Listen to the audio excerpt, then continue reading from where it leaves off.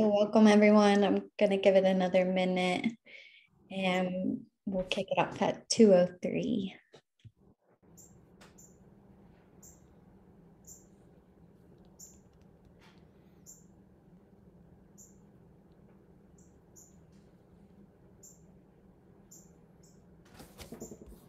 Your birds chirping, so thanks for whoever's bringing the birds to the call today.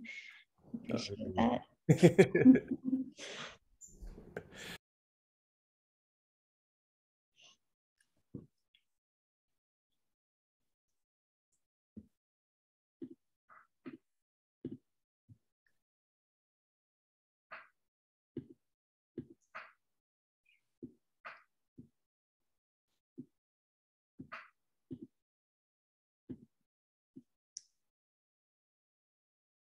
All right, let's get going here. Welcome everyone. My name is Lindsay, and I use she, her pronouns. I'm joining you from my house, situated here on Tutelo and Saponi lands in Franklin County, Virginia. I'm excited to help facilitate this call today alongside Emma Carnes and the Virginia Solidarity Economy Network. Feel free to introduce yourselves as well in the chat, maybe include a little about what's bringing you here today. I'm going to start with a review of our agenda so that everyone has an idea of what's going on in the call today. So we're at the top here welcoming you, and I'll give a quick introduction to Virginia Sin. And then we're going to talk about democratic group governance. So we'll be in conversation with Ben from the Little Blue Stem Collective and Virginia Progressives. We have PG here with us. That'll be a majority of the call, and then we'll take a few minutes break. And then we'll come back for a full group discussion to make connections and kind of weave everything together that we're learning. And then we'll have just a quick closing and some different ways that we can stay in touch with each other. So fairly straightforward agenda, but wanted to make sure everyone feels comfortable and knows where we're headed.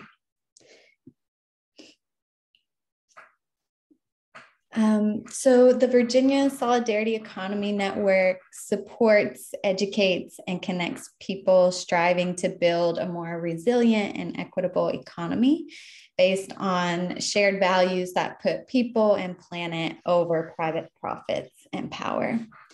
We're a group of people and organizations from across the state that have been coming together for the last couple of years now to imagine and define what alternative economic systems look like, systems that are built on community well-being, and to really ground ourselves in the history and frameworks developed by Black and Indigenous communities who are and have been building these systems here in our region and beyond.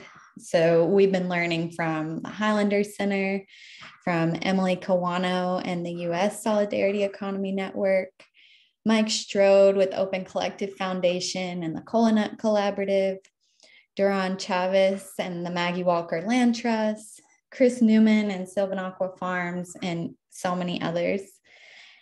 As an emerging network, we're exploring group governance and decision-making structures that reflect our values of cooperation and shared power. And one of the values of solidarity economy is defined as many paths. So we know there are lots of ways to reach collective liberation. And in the context of today's call, lots of ways to organize and govern ourselves through mutual respect, cooperation, and shared power. And it's also in the spirit of collective learning and mutual aid that we're here today. We know that we all have so much to offer each other. We want to learn from you and with you. So we're asking questions like what works and what doesn't when it comes to democratic group governance. How does collaborating in this way help us build the world that we want to live in? So we hope that this conversation seeds connections, that you meet new people, that you offer your experiences to the group and ask for what you need as well. So with that, I want to invite you all to just take a few deep breaths, kind of land here in this virtual space and settle in. We're scheduled to go until 3:30 today, so about an hour and a half. And we want you to participate in whatever way feels most authentic to you. So whether that's with your camera on or off, by asking questions and sharing reflections in the chat, or you can also use the raise hand feature. I think we're a small enough group as well that you can feel free to just come off mute and respond. This is an interactive conversation. Yeah, so let's take just a couple deep breaths. I feel myself going fast, so I'm going to slow down here.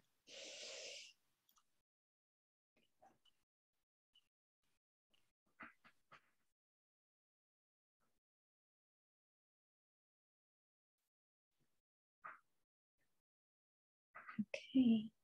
And again, I do want to let you know that we're recording this session today as a way to archive this conversation and to share the wisdom with folks that couldn't be here live with us. So if you have questions or concerns about that, we definitely want to respect that. So feel free to send me a message in the chat. And with that, I'll pass it to you, Emma. Wonderful. Thank you so much, Lindsay, for that introduction and for helping us get situated together here so we can make most of our time together. Welcome, Barbara and Todd. So my name is Emma Carnes, and I am a member of the Virginia Solidarity Economy Network. And along with Lindsay, I will be facilitating the conversation today between Ben with Little Blue Stem Cooperative, PG representing Virginia Progressives, and some input from Matthew as well, representing Virginia Solidarity Economy Network. So I think that without further ado, I'll have our speakers go ahead and introduce themselves. So if you could just briefly tell us who you are, a little briefly about the organization you're here representing, and then to kind of launch us, tell us in a few sentences how you define democracy within your organization. I can drop those three things in the chat for reference. But let's maybe start with Ben, and then we'll go to PG and then Matthew. Thanks, Emma, and thanks on the fort. Can everybody hear me okay? Yeah, you should be good. Great. My name is Ben Kessler. I'm a worker member with the Little Blue Stem Collective. And a formal designation. Cooperative LC that sells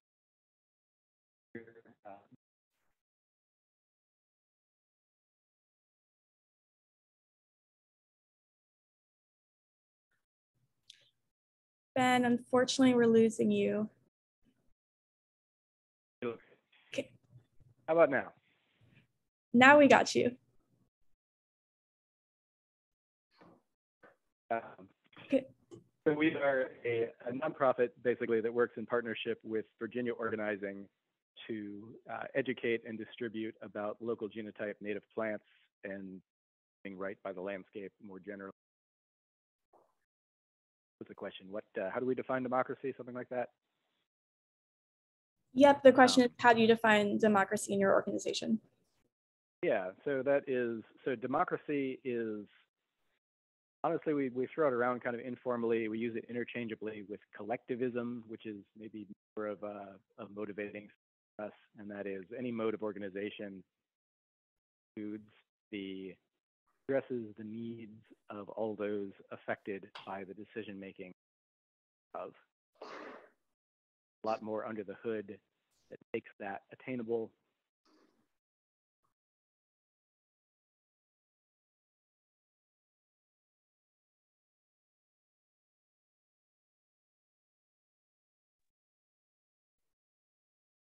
Good enough?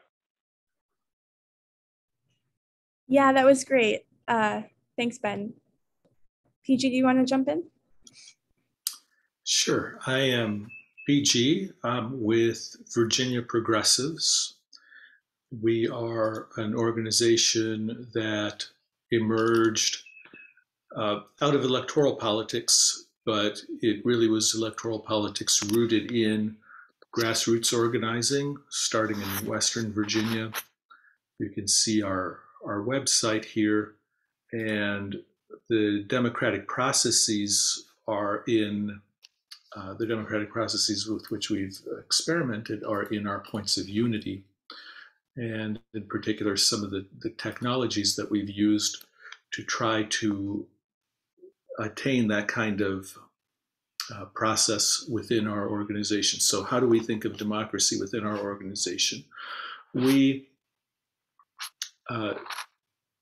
tend to focus on building capacity so that people can have agency in the things that affect their lives. And that's been a structuring principle for our organization. And I would say that's our approach to democracy. And thank you for having us on here. Thank you, PG. And Matthew, do you want to introduce yourself? Yeah. Hi, everybody. I'm Matthew Slats here. I gotta say, Lindsay did just an eloquent intro at the beginning about VASN, but I know some of you are just coming on. But yeah, VASN, Virginia Solidarity Economy Network, is an effort to kind of think about an alternative economy in Virginia, and so it's a group of grassroots organizers that have been coming together to meet and talk and think together. Much like this meeting is a great example of that work. Since democracy is such a big piece of the solidarity economy, both values globally, it's something that we've been thinking about a lot. Because when we talk to people, there's always this desire there's like a shared value of democracy. I mean, we live in the U.S. where that's a value that's talked about, but I think there's the big question of how is it actually practiced, and I think that's something we've been trying to figure out. Because we've been such a small group, democracy is kind of easier in some ways, I think, but really thinking a lot about shared leadership at the moment, and making sure as many voices have a space in the conversation as possible. Awesome, thank you. So moving forward, we have some guiding questions prepared to move us through the conversation, but we'll also pull from the chat. And so we want everyone to feel like they can engage in free-flowing conversation as much as that's generative and productive. So please feel free to put your questions in the chat as they come up, raise your hand, and or just come off of mute. Like Lindsay said, we're a pretty small group, so I think we can be flexible in how we all engage. I will start us off with a question, and I wonder if PG, maybe you can start us off, and we'll just hear from the different speakers, their responses, and go from there. So the question is, how do you delegate work within your organization? Great. We've been through ebbs and flows in the size of our organization, ranging from about 80 active participants down to making sure there's a meeting in a given week.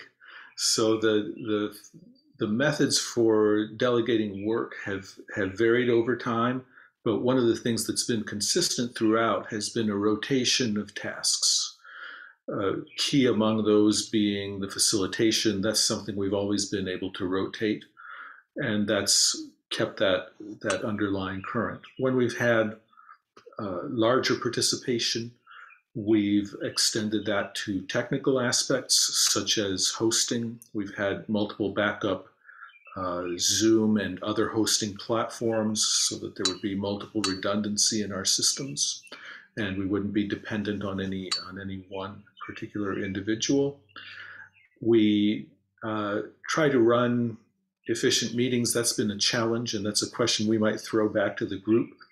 But one of the ways that we've made sure the tasks get done has been delegating to committees, to working groups, and then having working meetings to carry those forward, in which we have as an explicit goal to try to do skill sharing and to be raising people's skills at every opportunity. We try to avoid somebody being good at all things. Internally in our group, there's one big caveat there, in that we do have some very particular and historic expertise in our organization. So trying to bring everybody up to that level has been an ongoing process for us.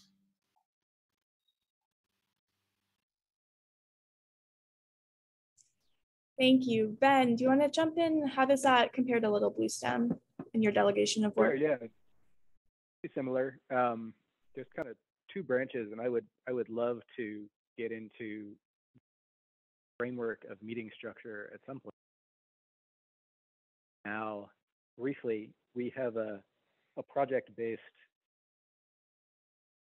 process for getting stuff done, all voluntary. So through the decision-making process of our meetings, which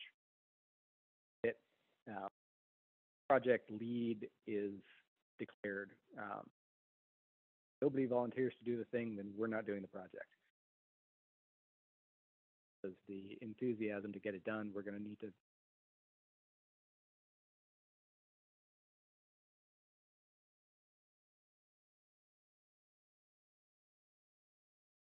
there's already a layer enthused person. We've tried to do working groups in the past where there's a layer we all agree it's the thing that needs. That seems to have enjoyable tasks like from the accountability. So with the project lead will look at the work that needs to be done and figure out and say, hey, I'm going to need somebody to help me out Monday or I need somebody to get this.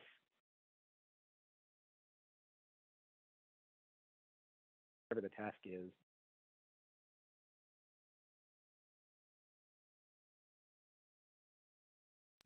Group.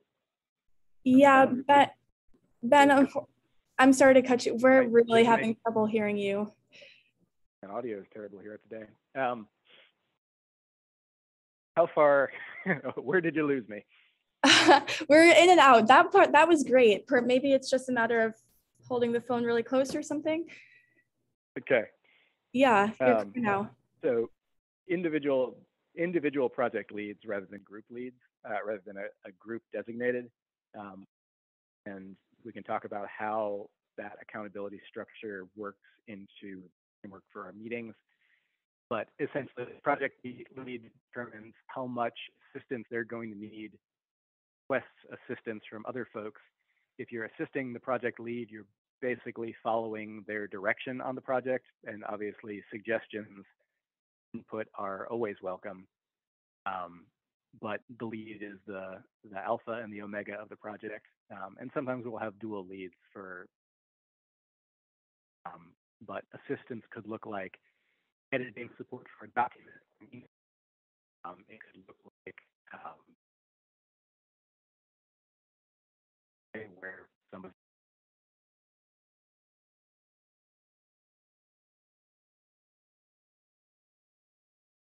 plants at a school.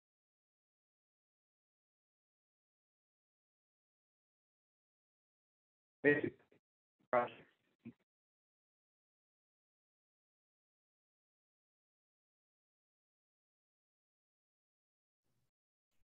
Yeah, we've lost you again, Ben. God damn. Okay. Is there perhaps a different way you could call in that might work better? I just have the one ancient phone. I don't have a lot of surveillance devices in my life, just one that works very badly. I just wonder if calling in by the phone instead of like to the Zoom phone option might work better than going in over the internet to Zoom. I think it's the same line, isn't it?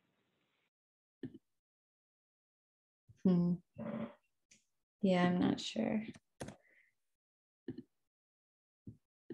I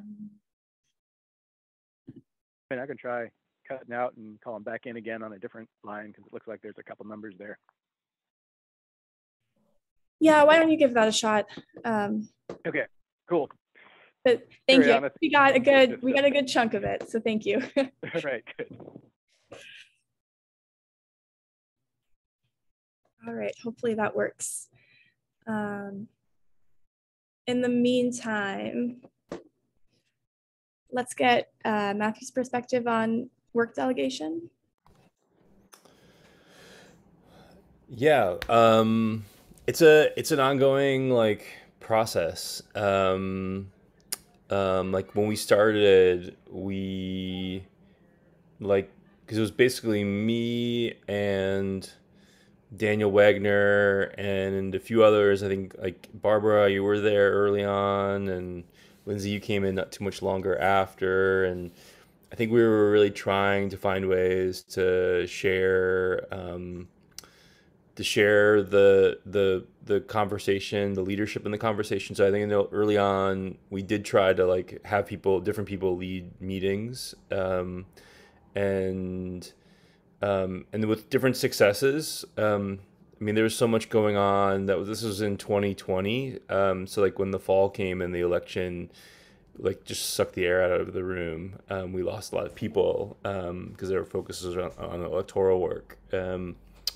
So we kept trying to kind of share that as much as possible, but then also like just needing to kind of keep a rhythm and keep meetings happening on a regular schedule, and being responsive to people. I mean, I know like one of my goals, which I think I know not everybody loves this, but I try not to set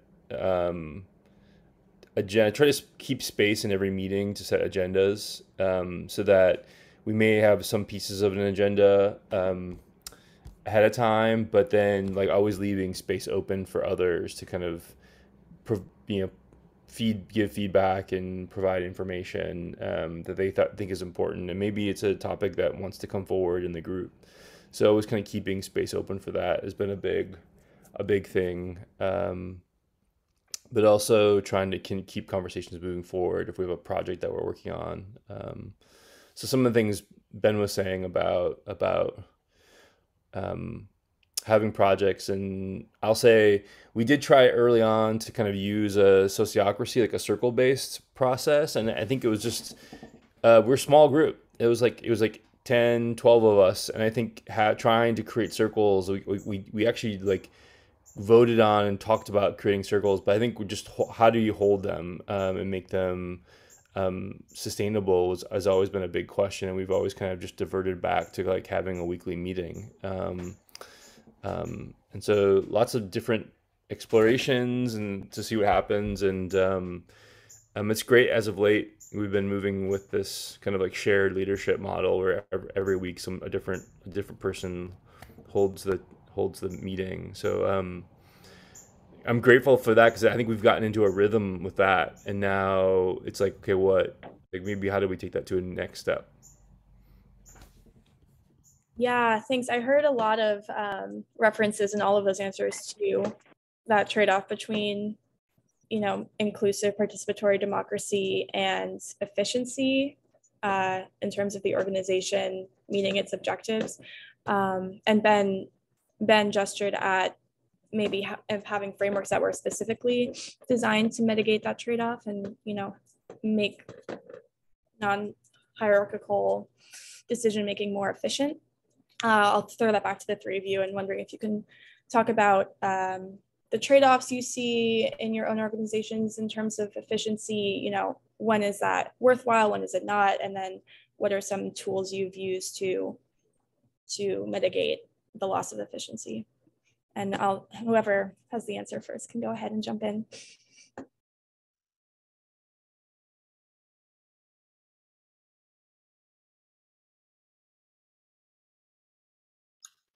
Well, this is something that I suppose will come up eventually, and it is an aspect of efficiency. It's an aspect of getting work done. One of the being involved in the electoral realm to some extent, we encounter issues of power, external issues of power, and those lead to conflict. So this is a place where we came through some challenges and had to innovate, had to explore some structures for hitting that trade-off. So I shared a bit ago, and let me share again my screen and show you where we had started with intention.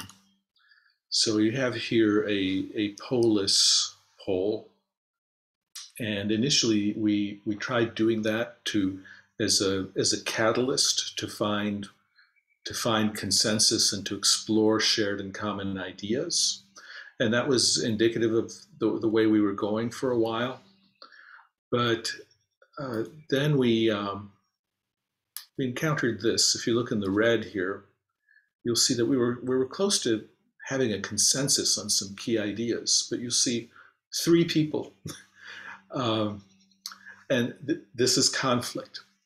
So what we ended up having to do was to fall back on some clear bylaws that could support voting, and we one of the things that we had to wrestle with was, well, what did we agree? What did we decide? What did we decide last meeting? So we needed some method for carrying forward and being able to say, this is what we decided, in the face of people, I think we could pretty safely say in bad faith, challenging that. We had to form and assert a kind of an identity.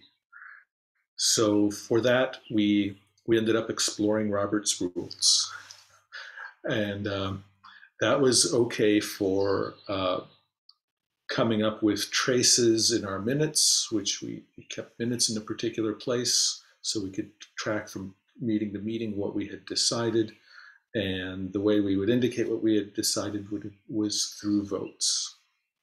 Now, we rode through some of those storms that were existential challenges to the organization, and now we still have votes and minutes, but our votes are always unanimous over the months and months. But it does help us to remember what we've decided. And so a residue of having come through some of that conflict is that it helped us think about and develop structures for keeping track of things. And that has been helpful in our reconstituted configuration.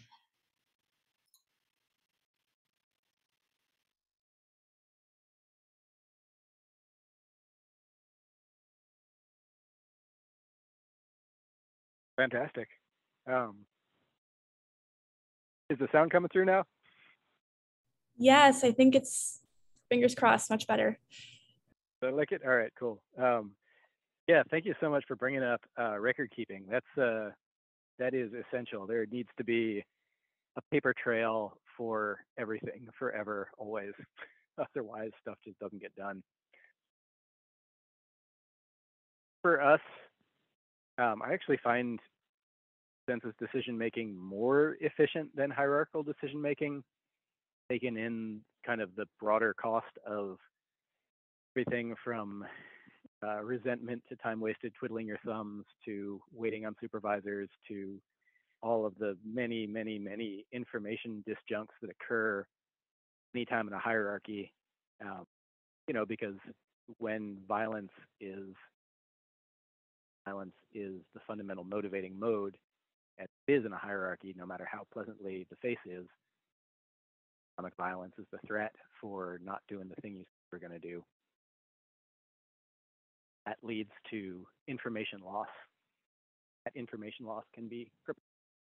So for our internal organization, which is kind of a distillate or a Frankenstein's hodgepodge, depending on how you look at it, of Quaker consensus decision-making foundation stuff from the Sustainable Economies Law Center out west, stuff from the ACORN or H Shields model of problematic earth skills, primitive skills, event management, and good old-fashioned commune living. We have come upon a meeting framework that we find to be extraordinarily efficient, and I'm happy to just lay out the blueprint for that right now. It shouldn't take too long. Is that okay with folks? Yeah, I think that'd be great. Cool. So every meeting has designated roles. Every single meeting has somebody in these roles. There's not a leadership role. Meetings aren't, nobody really leads the meeting. Facilitator role, which is part of it, is not the person in charge of the meeting. It's just one of the roles. In a small group, everybody takes responsibility for the functioning of. Before the meeting even begins, the agenda maker writes the agenda. So at least, ideally, we want to have agendas written about a week out. Realistically, they can be as close as 2 days or the day before, but they're usually, the goal is to have the agenda out with enough time for everybody to read it, understand it, comment on it, add to it, subtract from it when necessary, so that we don't waste any time when we're gathered figuring out what we're going to talk about. We don't schedule meetings to inform each other. That's what email is for. We schedule meetings to decide things. If a meeting meanders into a place where somebody is announcing something new, we ask them to please shut up, send us an email about it, and let's get on with the decision-making process of what we had agreed we were going to talk about that day. And then if there's time at the end, then maybe we can introduce a new. We're not going to waste our time scheduled and gathered together to basically read an email out loud. So the agenda setter sets the agenda, and this is the important part, puts a time for every single item on the agenda, 5-minute increments. A little bit of flex time because some things like check-ins shouldn't take more than 3 or 4 minutes. If longer than that, again, look at what you can do outside of those meetings. So 5-minute increments agenda. Then in person, the facilitator is the person who watches the vibes of the meeting, sees where people are at, makes sure that folks more or less stay on target, notices who is being quiet because they're resentful, notices who is being quiet because they didn't read the agenda and they're feeling a little ashamed, notices quiet because they're just having a rough day or whatever, and adjusts the flow accordingly. They're the ones who call breaks when breaks need to be called. The facilitator is not the boss of the meeting, and indeed, the facilitator should be somebody who has as little stake as possible in any of the subjects being discussed. They are contributing the least of anybody in the meeting. Their role is entirely procedural. They are just there to ensure that the meeting itself functions. All of these roles are rotating. They're all voluntary. The role needs to be filled. Somebody's got to do it. Facilitator is probably the least desired role because it's the most work, and so there's leadership taken care of right there. Made it undesirable. Next is the timekeeper, and the timekeeper is the bad cop to the facilitator's good cop. They are there to make sure that we stay on time, and if the facilitator is getting wordy, they're the one to check and balance them. Simple, and it's desirable, and everybody wants to be the timekeeper because you don't need. Then there's the note taker. And that's pretty self-explanatory. We tend to take notes right on the agenda document, have what we're talking about, and then commentary underneath of it. Everybody's got their own style. They're all different. They're all fine. The one thing that we make sure every note taker does is anytime somebody says, "Yeah, I got that. I will take responsibility for that," the note taker pipes up and says, "Great. Who are you, and when will you have that thing done by?" So when are you going to start the task, and when are you going to have the task completed? That gives the rest of us a sense of when we need to follow up with this person who has essentially volunteered to be a project lead for whatever volunteered, to send this email, to follow up with this lead, to talk to this podcast guest, whatever it is we're deciding,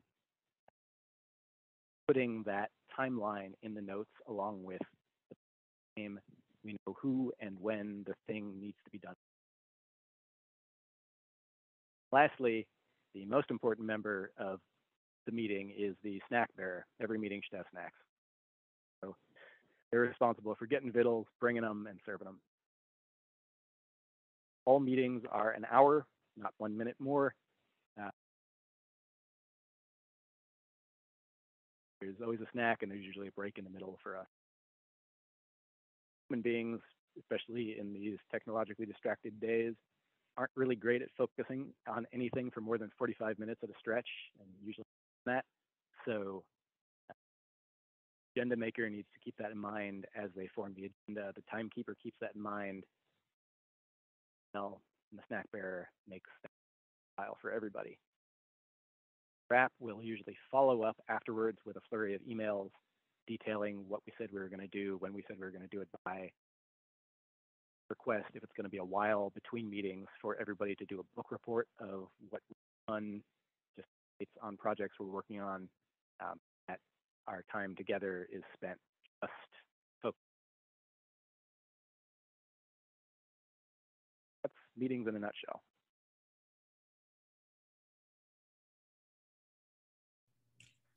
Thank you, Ben. That was really informative. Since that was so much information, I'll leave a second if anybody has follow-up questions, clarifications, any questions at all about what all Ben just shared. And feel free to raise your hand or come off of mute.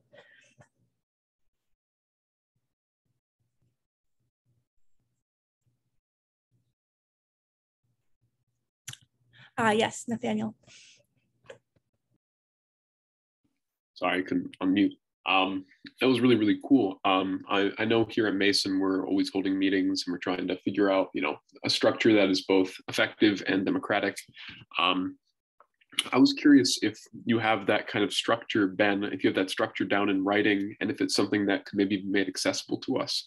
I did take some notes, but having all those details laid out would be really cool.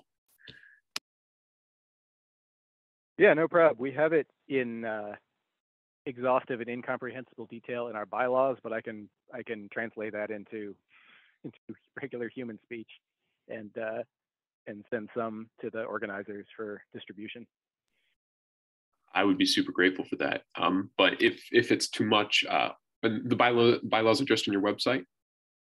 No, they're in internal documents because our advisory circle, which I haven't even talked about yet, is still poring over them.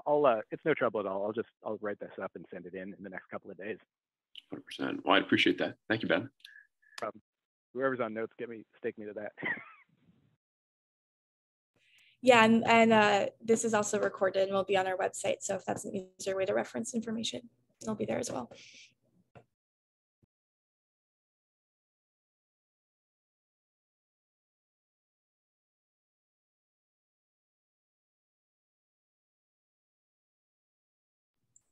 Lisa has a quick question in the chat. She said she didn't hear who follows up after meetings. That is pretty much anybody who is project lead or project support on any of the projects discussed in the meeting. Model where basically if you suggest a thing, you're pretty much volunteering to be on the hook for it. They're not always. And project lead is bottom lining a project. They're asking for support where they need it. Project supports usually follow up with project leads to make sure that the project is going on.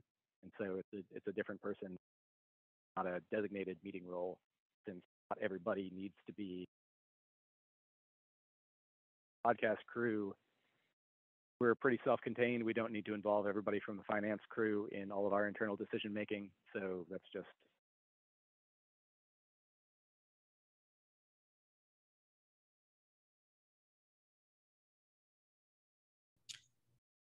Thank you. So, Lindsay. Yeah, I don't see my raise hand feature, so I'll actually raise my hand here. But Ben, I was wondering too, is it the role of the facilitator then to call or to say when a decision is being made. I feel like in the meetings that I'm on, like we tend to just talk. We tend to have the meetings where you said we could just have an email for it instead, where we're like sharing information that could have been shared via email. And we will like throw out ideas. And it's like, yeah, that's a good idea.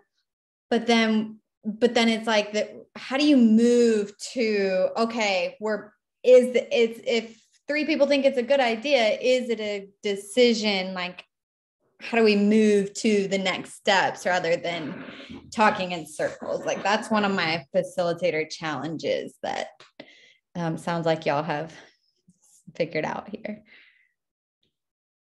Yeah, great question. A lot of that honestly comes down to the agenda maker for framing the sorts of things that we'll be talking about in such a way that decision points are emergent.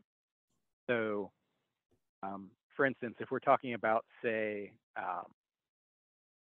so we had a conversation the other day about what kind of merchandise we would be producing and selling, and rather than framing it as agenda point, what sort of merchandise should we be producing and selling? The agenda maker in that case did a little bit of research and said, all right, here are some options that we can talk about. We can talk about printing t-shirts, we can talk about printing bandanas, we can talk about some printed materials or some other stuff too. But by presenting that discussion point in an already slightly curtailed way, the conversation we had wasn't a pure brainstorm, it was an evaluation of which of the proposed models looked like they would be viable. And if we got to a point where none of the proposed models looked like they'd be viable, that's when we'd go into brainstorm mode. Does that help at all? Yeah, for sure. That's helpful. Thank you.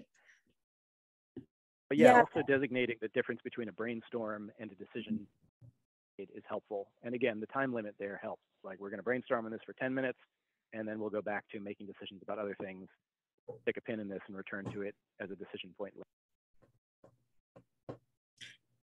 Yeah, that's a really helpful distinction, brainstorming proposals. Does Virginia Progressives and or VA-SEN, curious to hear if those processes look different in terms of actually coming to implementing, stamping a decision, or if you'd say those organizations follow similar suit.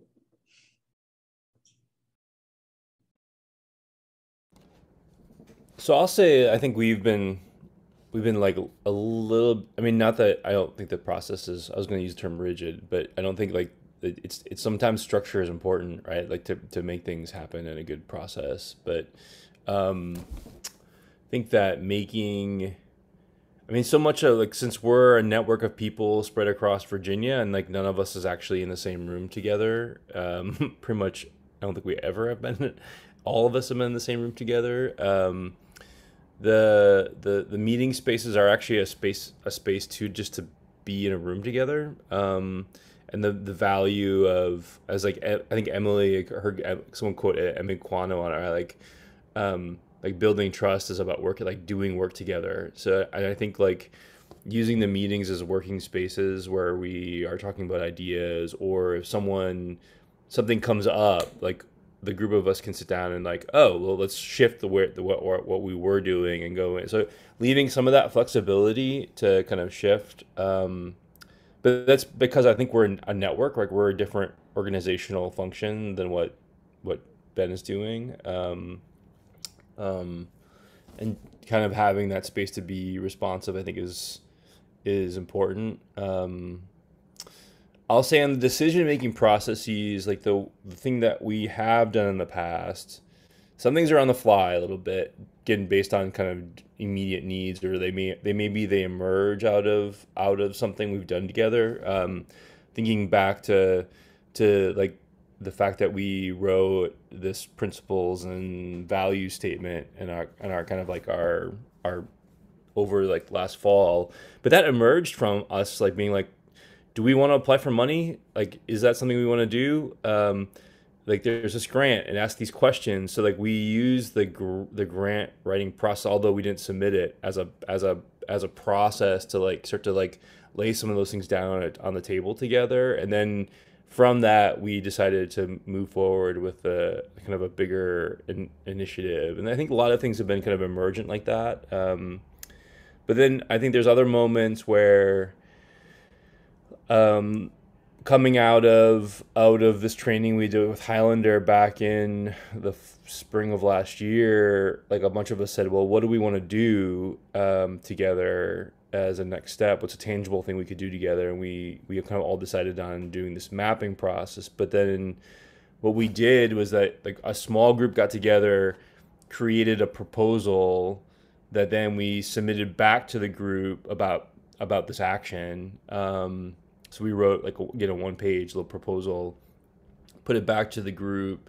Then the group could like revise it and develop it and make changes to that. So that took place over a few weeks, and then we synthesized everything that came in from the various pieces.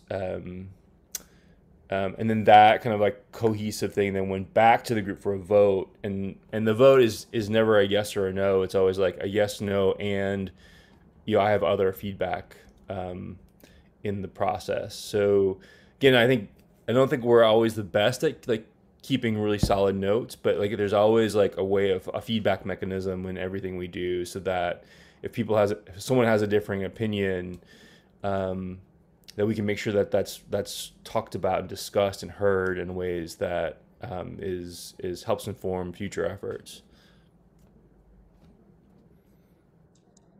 Thanks, Matthew. Considering the 45-minute attention span we just learned about, we are coming up on that. I wanted to give PG the last word on this topic in case you have one before we take a quick break. Mostly to affirm what Matthew was seeing. That it sounds to me like, Ben, you have a different kind of organization where there are certain tasks that are happening day to day on the ground, and then the meetings happen in that context. We similarly, kind of a hybrid between VASN and your group, are to a very large extent a post-COVID phenomenon. We are a Zoom organization. So our meetings do have a component which is the on the ground together. We generally like to try to adjourn our formal meeting and then have that time together be run on after the meeting. But when we've had larger strength, we've tended to do something like the structure that you present about the accountability resonates, because when we've done votes and in our prehistory as well, we've tried to think of them as a show of strength. How many hands on deck do we have to get this done, rather than we're going to bind ourselves to coercively to a decision in this way. And more recently, as we then went to Zoom, now we've started to be in a position where our numbers are big enough again that we're projecting presence on the ground. And a part of our philosophy, a part of our approach to decisions is somebody has an idea. How can we get behind it? How can we help them succeed? And that's been internally kind of our guiding principle. And now as we project out to other groups that we're aligned with acting on the ground, we bring the same kind of thing. How can we go there and make their event a success? And a part of that is sometimes just the solidarity, the psychic support. It's emotional work to chair the meeting each time, to be the accountable, responsible person. And we've evolved to kind of have a sensitivity to that and to try to think around that. Wonderful. Good. Go ahead. Just throw in one last 2 cents as far as what this particular structure of meeting is used for.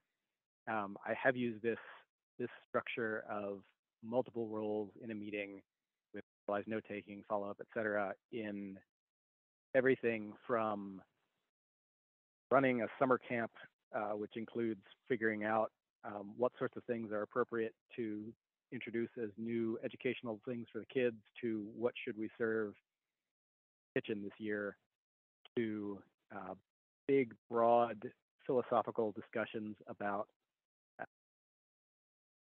the way that Quaker schools I was working at the time, for instance, would address issues of ability and mobility access, to very nitty-gritty concrete stuff like who's going to print the t-shirts for the merch table at the plant sale this weekend.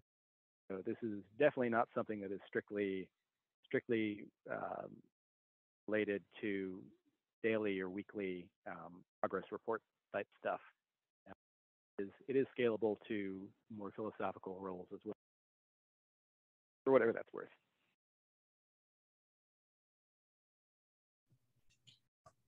Great, thank you. I think we will take a 10-minute break if that feels right to folks. Take a breather. When we come back together for another 20 or 25 minutes, we can ask any more questions that came to mind, reflect a little bit as a group, and talk about tangible next steps that organizations can take that are interested in democratic governance. So thanks everybody, and we'll come back around 3:03.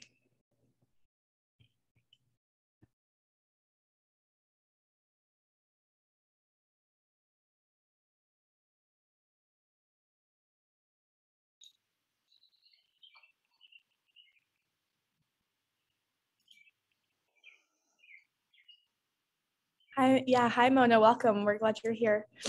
I'll invite everyone else to come on back, and if your camera's off, maybe just drop us a little note in the chat so we know that we're all good to go. Ben, do we have you here? I don't see your phone number anymore. He's coming back in right now. Oh, okay, cool. Wonderful. So I thought that we could start. I would start by opening the floor to any questions for any of our speakers that we have. See a hand. Todd, go ahead. Yeah, hi, can you hear me? Mm-hmm. Great, thank you so much for having this meeting. It's really a great topic, and thank you, PG, for putting it into the Slack channel for the Debt Collective. That's the only way I would have found out about this meeting. But my question is for all of the speakers who spoke about their organizations and the way they manage things. My question is in relation to the modes of communication that they use, like which social media channels that they prefer. I know, PG, you mentioned psychic support, so I wanted to know, like, which channels do you prefer for that psychic support, and where does the buck stop in terms of whether you're using Zoom or Slack or Facebook, and how do you keep in check these different platforms, because they are their own companies, and in many ways some of these companies are dictating the policies of the country. So how do you keep that in check? How do you decide which channels to use? That's my question. Yes, we had a very deliberate process around that. And we have throughout, from the times we were just introducing Mona, who was here with previous formations going back to 2013 almost. We tried to stay away from the big companies. So instead of using Slack, we use Zulip. That's one of our big strikes against those. In terms of social media, we don't use Facebook. People say everybody that's where everybody is, and so you have to be there as an organizer. We have a feeble presence there. We use Hootsuite to try to get an official voice out through Twitter, through both Facebook, which we have very little presence on, and Twitter. We're a little more present on Twitter, but not much. It's mostly, and now we have tried to use Jitsi as an alternative to Zoom and Virginia Solidarity Economy. I'll defer to Matthew on that. In the early days when we tried it out, we had pretty serious bandwidth problems, so we ended up shifting away from that. And we do use Zoom. So Zoom is our primary, to answer your question about where that emotional support comes in. We try to eat together on Zoom. Thank you, Barbara, right on cue. That tends to be our main sort of lifeline. But yeah, thank you for those questions, and so excited to have Debt Collective on here. And I hope that we can hear a little more from you about your how you make your how things work in your organization.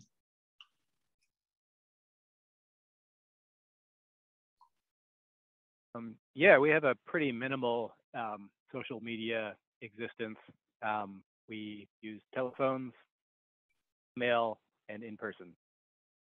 That's about it. We do get a lot of mileage out of the Google Drive cloud storage platform.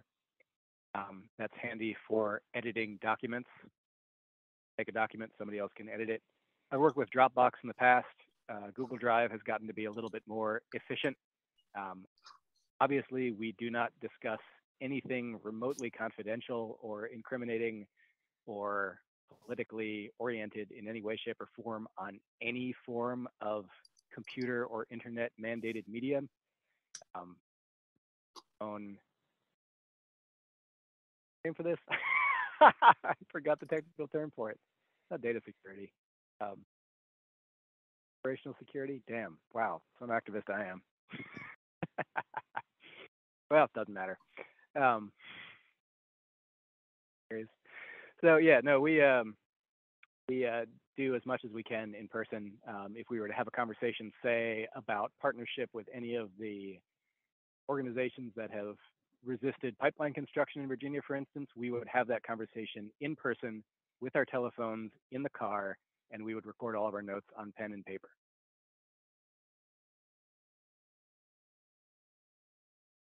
OPSEC is the name of the game. Other stuff, you just have to assume that your mail is being read and your papers are being checked, and in such a way that is appropriate for all of the various readers. Guys. Yeah, nope, don't use social stuff other than as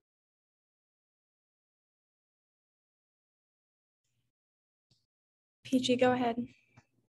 Yeah, on operational security, I did neglect to mention we also don't use WhatsApp. We had used WhatsApp for a while. There were more people there. It was kind of a nightmare in a number of ways.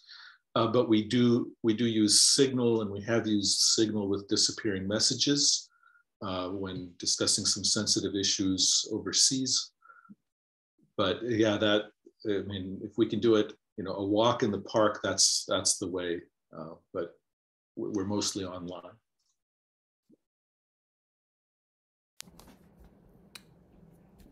In terms of VSN, so I mean, we use we've got a few things. One thing, I think for at the beginning, we were like intentionally this was not about getting a huge group of people together. It was like, how do we get a core group of people together and work from that core group? Like conversations about, do we invite politicians to the table? And the answer was no. Like, we decided, like, we don't want them at the table. Like, they're just going to suck the air out of the room. So we had conversations about Facebook and whatnot. We never, I mean, maybe we have done something, but it's not at all active in any way. So like the biggest thing that we've done is we like collectively decided to start using Slack, which has its problems as a platform, but it's something that's been kind of working for most of us. I think again, we just recognize that not everybody's going to use it. So it's kind of more of an internal conversation organizing piece. I've used things like Lumio and some of those other platforms. Those are again, it's always like what's the learning curve that we need to overcome to get people to kind of start using it, which is always the big question. It's like that's why everybody defaults to Facebook, because everybody knows it. But I would say that another conversation that a few of us had, I don't think we had it like broadly, was like just like transparency, right? Like, do we need to worry about people reading our messages? Do we have anything to hide? And so it's like, do you try to like hide it behind things, or are we just as transparent as possible? But that also has limits. So that's a conversation that's been brought forward. But we're just started to use groups.io um, as a group chat listserv kind of platform, because there's some other groups in the U.S. that are using it around solidarity economies. I'd love to get off of Google, but it's kind of there. It's easy. I've been playing with this other system called openweb.systems, which is it's a non kind of a non-corporate. It's on Nextcloud. It's been a little bit buggy though, so I haven't really gone whole 100%. And we don't have the, like, I would love to move us to something like on an internet process to use that, but like we're still kind of a ragtag group of people, so we don't have the infrastructure or the funding to do that yet. But maybe there's a future where that's something we look towards. And then the last thing is that, and we haven't jumped to this because we've been talking about like what does it mean to do a kind of fiscal sponsorship, so we can raise money and organize our funds. Is that we've been in touch with this group called Open Collective Foundation, which has like an open, transparent financial platform. We haven't made a jump on that yet. I think we all have to decide still if that's what we feel is right, versus a kind of more of a local based kind of thing, a statewide thing. So those are the platforms that we're using at the moment. I wish there was like a moment where a bunch of people could come together and just like we could do a big sharing. Maybe that's another learn-in, right? Like online organizing. What is everybody using? Because it would be great to hear like what people are using, how they feel it's effective.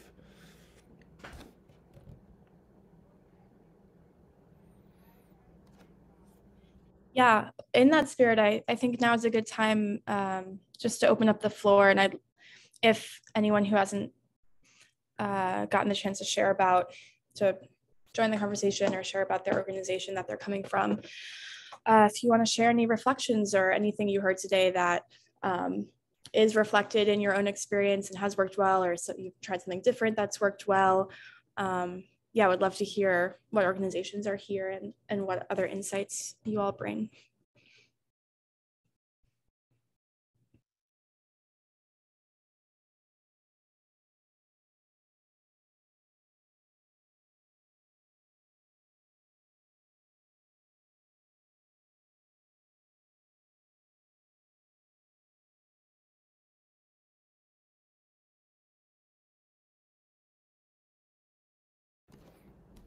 I'm just curious to throw out to the knowledge in the room, like, are the things that we've been talking about, like, are they, for those of you that maybe that have been organizing a little bit longer than some of us, like, are these conversations like, oh, you all been talking about these for ages, and so this is really nothing new? I'm always curious to hear people who've been in the struggle talk a little bit about how they've done things, or because I do think like this is what's wonderful to hear about from Little Blue Stem is like, if we're going to move to this new economy, we've got to build, and this is what I think is valuable about hearing from Virginia progressives, is like the practice of doing this is a big piece of this. Like, you building these habits, building this memory and this knowledge of how this goes, because it feels like we're always reinventing it, but I'm sure it's been done for a long time. So I'd love to hear anybody's experience on that.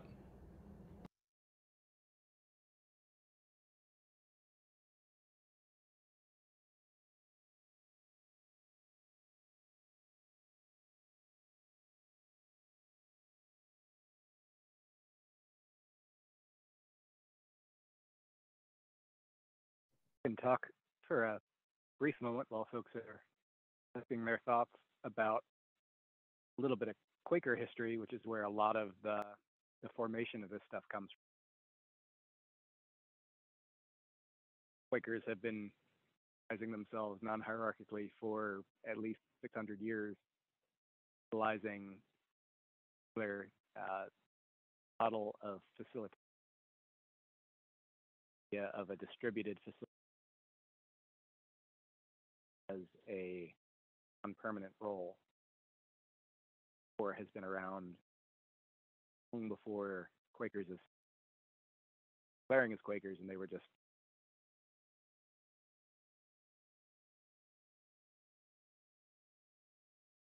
that at least seems like folks, so we ain't tried to fix.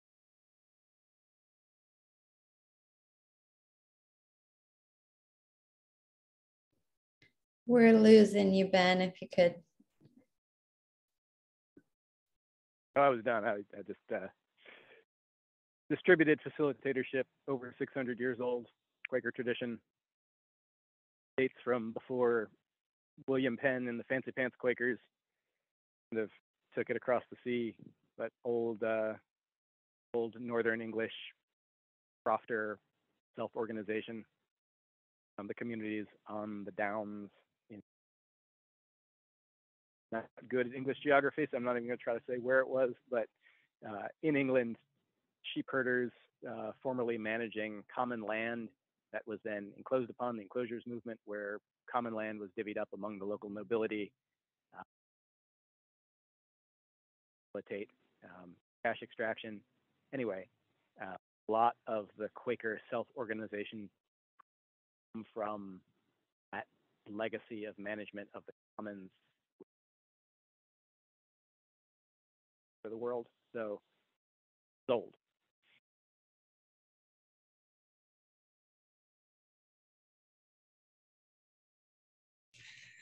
So we can move into our closing section here, unless I'll leave a couple seconds if anyone has final questions or comments. I have another question if folks are open to it. Let me collect it for a second.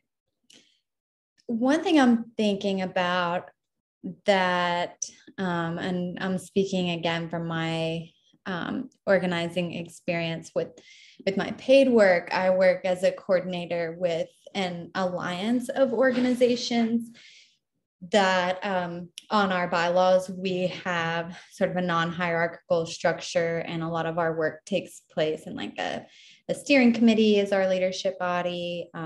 We have work teams, and this was kind of where I've done most of my facilitating, and the challenges I mentioned before of like not having a designated or hierarchical leader has been like, it looks good on paper, and then in practice it can be really challenging, or just to be real, like as the staff person, it feels like a lot falls on me. Like when we were talking about meeting structure, I'm like, oh, why am I having all of these roles? And maybe that's why our meetings aren't feeling efficient, because one person is trying to do too many things. And so it's just making me think about where or how do you all incorporate like feedback structures into your organization so that when something feels like it's not working, there's like a point of intervention or some opportunity to evaluate and assess, like, is what we're doing working for everyone? So not just with meeting structure, but just kind of internal organizing generally. Where are those feedback loops and opportunities?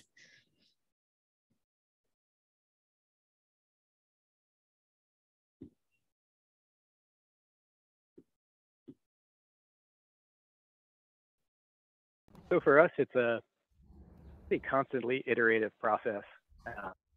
Enough group that everybody has ample time, ample space within all of our collective patients to express themselves at length when they need to, and we do.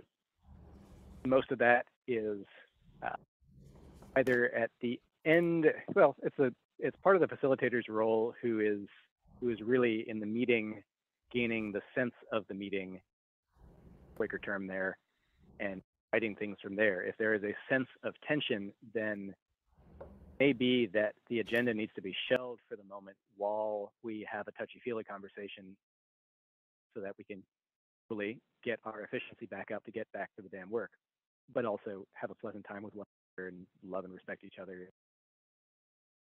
etc. So because none of us are boss, we have the flexibility to change like that.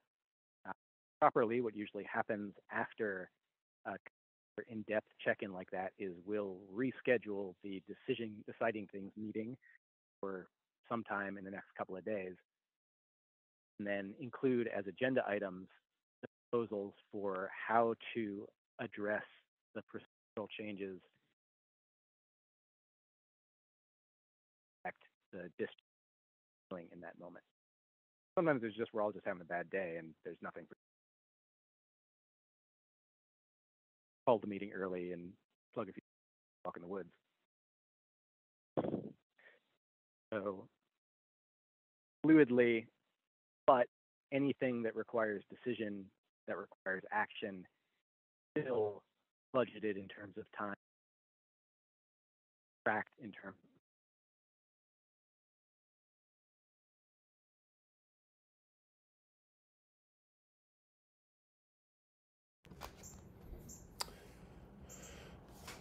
Just just to get to your kind of follow up on the VSN kind of response, it's always been really interesting that, like, I'm just like taking this very small example, like we've moved meeting times around, right? Like meetings were happening on Tuesdays and Sundays for a while, like every other week, which was a really complicated scheduling, and that was just to kind of coordinate so that some people could have meetings on some people could show up on Sundays and some people couldn't, and some people could show up on weeknights. And then we moved to kind of this regular meeting schedule on Fridays, and then someone at a moment where it felt like we were all kind of like finishing something, or like there was a moment like that I think someone brought up, like, well, what about can we move the schedule to a Tuesday? And so we moved the meetings, and there's always like this transition period of that happening. Even though, you know, when we make those decisions, like the group is kind of like asked, or we do a poll of some sort, or so I think keeping space open for that is really important. The other thing that we didn't include in our principles, but it did come up right at the end as we were kind of wrapping that process up, was this idea of generative conflict. I know I was working with a group in there's this amazing collective Black-led childcare group in St. Louis that I was in touch with, and they were talking a lot about the importance of conflict, right? And conflict is a good thing, and it's a part of the process. And so we tried to write this little piece about generative conflict, and also referencing like groups. Like, I know, having read a little bit about like efforts in Barcelona, like they talk all about this idea of confluence. They're not seeking consensus. They're recognizing there is going to be disagreement, and so like, how do you create a space where disagreement can be included, and it shouldn't stop you from moving forward. So but we didn't end up including that because someone had some questions about it, and so I know it's something that I want to continue to talk about in the future, because I think it's important to recognize and create space for.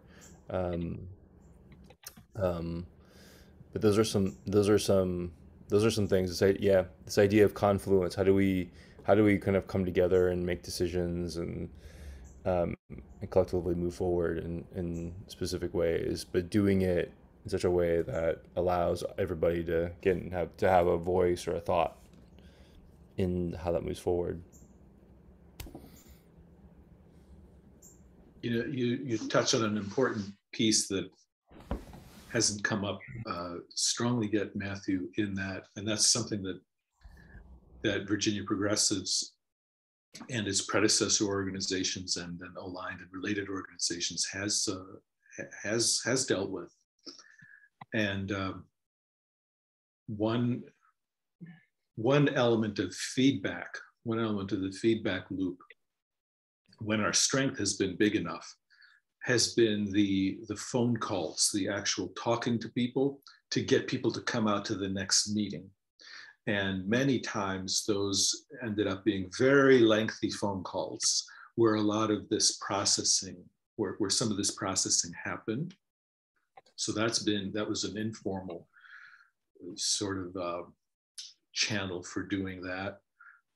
But in terms of confluence and as opposed to consensus, that's another thing that I think we've grown through.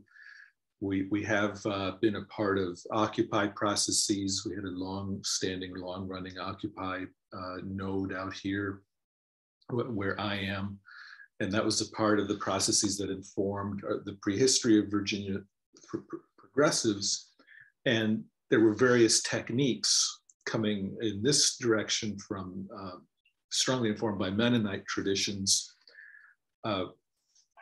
But where we ended up getting was to, I think, a place where conflict is addressed and handled in a particular way. And I think something that helps us with that in Virginia progressives is we start from a very strong set of points of unity.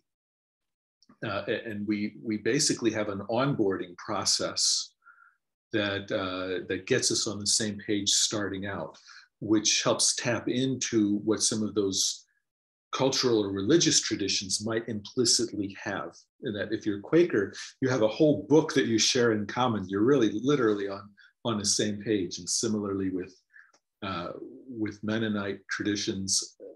So what do we have as a policy-oriented organization? What's bringing us together? So we have interactive tutorials on the fundamentals of how a monetary economy works. That's central to our policy thinking.